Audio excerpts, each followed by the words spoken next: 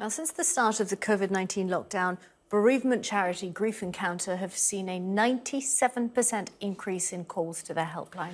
Well, now a group of teenagers have released a new single about overcoming anxieties caused by the pandemic, with the profits going to the charity. Sadia Chowdhury reports.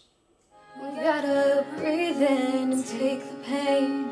We will climb and rise again. We gotta stay calm. Lockdown made Olivia strong again. As a survivor of bullying both at school and online, 5 months of being home gave her the chance to find peace and a way to help others. The song's called Strong. It's based on how people have been feeling during this lockdown and quarantine. You have to stay strong, so mental health was very important to me.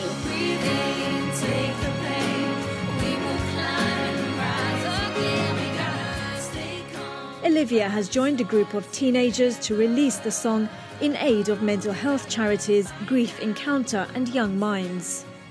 Having people come together and release this message of you're not alone and this is hard for everyone and we'll get through it together as a group was definitely really important. We gotta breathe in, take the pain. We will climb and rise again. We gotta stay calm and ride the storm together. Alfie and Olivia are among thousands of young people the charities warn are at risk of developing mental health problems. They say there's been a 97% increase in calls to their helpline since lockdown began, and that 250,000 people in the UK are grieving as a result of the pandemic.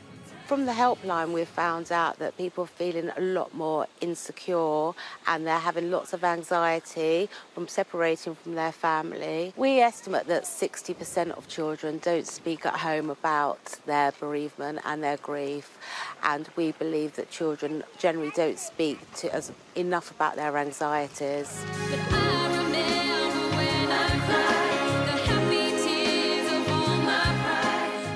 Both charities warn that the pandemic will have lasting effects on young people's mental health. They hope a song can begin the healing process. We've gotta stay strong.